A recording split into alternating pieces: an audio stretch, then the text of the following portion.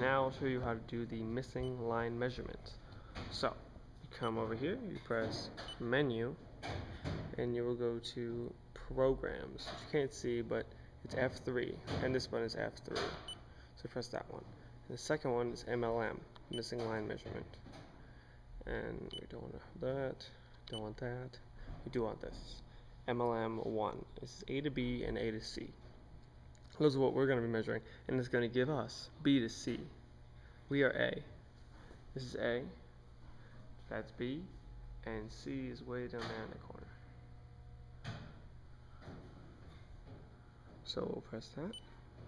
Step 1 is to measure the first point. So we'll go ahead and measure that again. Well, actually with that button.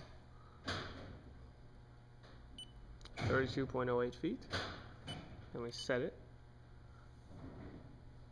And then we just turn this guy. And look. And scoop. And adjust as necessary. Perfect. So now you can see right there it is. See, it's pretty far away. It's way down there. And so step 2, measure.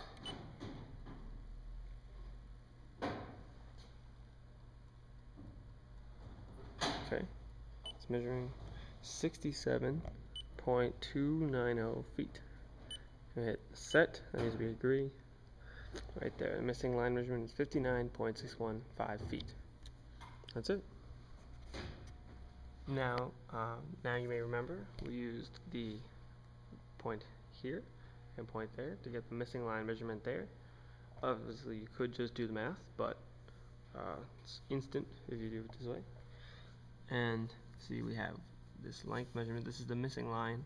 We got this one to the one in the corner and this one to the one straight ahead.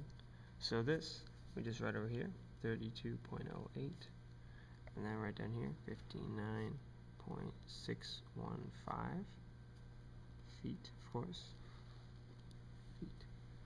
And then we would just multiply one of these by one of these, get the area, or you can see the same distance any of these lengths. And now you have this area surveyed.